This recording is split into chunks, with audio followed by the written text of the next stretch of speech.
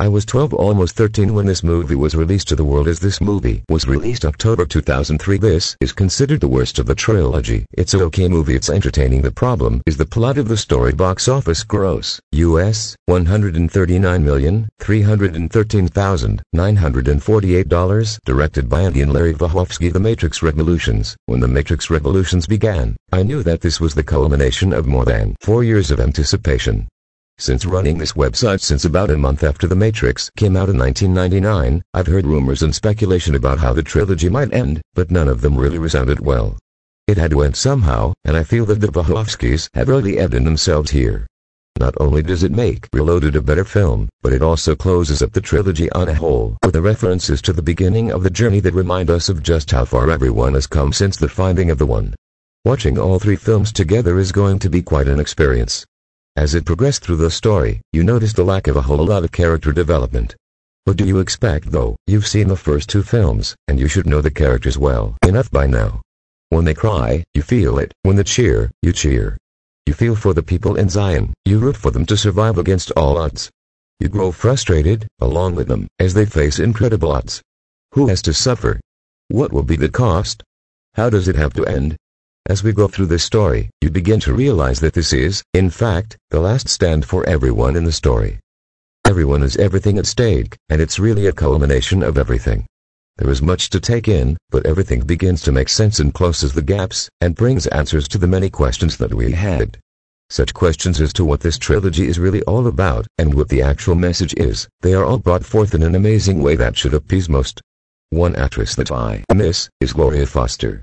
Don't get me wrong, Mary Alice does a fine job as the Oracle, but well, you know. Bernard Wyatt's performance as Ramachandra is one to watch for. The lines that he says to Neo are crucial to understanding the message of the entire trilogy. I would say that it is the key to the end of the movie, and it's found right there. My only problem is with this character's daughter. She's a typical child actor and comes across as such. Upon my first viewing, I noticed that every single character seemed to have much less screen time, to make room for the rest of the characters. It's fine though, as the time that they are on screen is not wasted time. Each of them turned in what is probably the best performances of the three movies. This was where everything counted, the main course. The fight scenes. Wow. I can't say enough. The effects were incredible and really believable.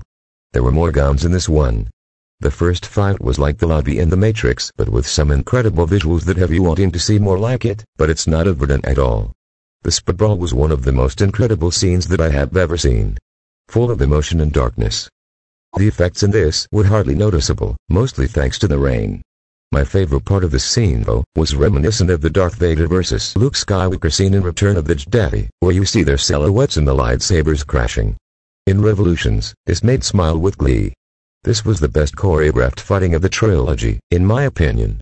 Everything was so fluid and smooth, and both Hugo Weaving and Keanu Reeves were fighting with a grace that showed they were giving it all their heart. That's all well and good, but is it better than The Matrix or The Matrix Reloaded? That's debatable. You'll have people that like the first one best, the second one best and the third one best. I'm now looking at the trilogy as one solid movie. The story begins in the first film, and ends in the third. Each film is now so intricately connected, that now we know why things turned out as they did. Parts of each of the first two films are brought back or referenced in Revolutions. Movie score, .810. 1 for the dialogue at the beginning of the film. It could have been a little better. 1 for the castman in the club scene. On to the main course, the spoiler section of the review. This is what I talk about specific parts of the movie and tell you what I loved, starting with the beginning. This is where most everything begins. As far as we knew, Neo was in a coma, and this is true, however, his mind is trapped in a place between the Matrix and the real world. A train station. This is where he meets Ramachandra. Who we find Ramachandra to be is not important, at least not as important as what he says. He talks to Neo about love. About love being merely a word, and that it's what goes into that love that is the most important part. I loved what he said. Next we get a phone call from Seraph. He wants Trinity and Morpheus to come to the Oracle. No fight scene when they get there though, like in Reloaded and enter the Matrix. She tells them how to find Neo. The Meridian. Here's where they enter Club Hell. There is a room just outside, where security waits, and a fight takes place on the ground and the ceiling simultaneously. This was brilliantly conceived and played out so well that you knew it wasn't done entirely with computers. The next scene to stick out in my mind is when Zion falls under siege by the Sentinels. This scene was loaded with characters that, even though you don't know them, you want them to survive. You know that they are fighting against great odds and it would take a miracle lived through. You see some very gruesome things, but it's very well done, and it places you in Zion, deep underground. There are some very emotional scenes that I won't get into here. They are best experienced without prior knowledge of them. After that, we meet Nikron.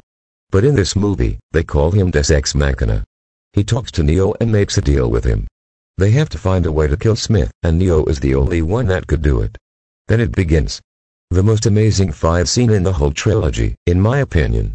The use of slow motion is well placed, as well as the brilliant use of bullet time. The silhouettes and the effect on the rainwater as they fought were pretty incredible. Absolutely stunning. Neo's sight is really incredible to see. It's very beautiful. There are also more shots of the fetus fields from the first film.